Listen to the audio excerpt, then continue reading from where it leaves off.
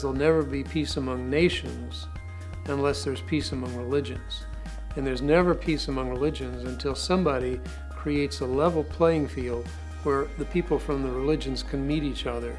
You do it by having a value system that's spelled out in a purpose and principles. The purpose of URI is to promote enduring daily interfaith cooperation. It is to engage and end religiously motivated violence. And it is to create cultures of peace, justice, and healing for the earth and all living beings.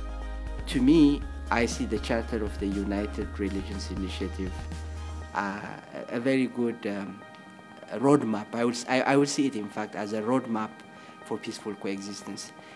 What URI does is to open up ourselves to know about others so that we will avoid the fear of the unknown, what causes, most of the time, the conflict. The fact that we work with people at the grassroots, we give the CCs the freedom to pick what they want to do, what they believe is the important thing to do in their community.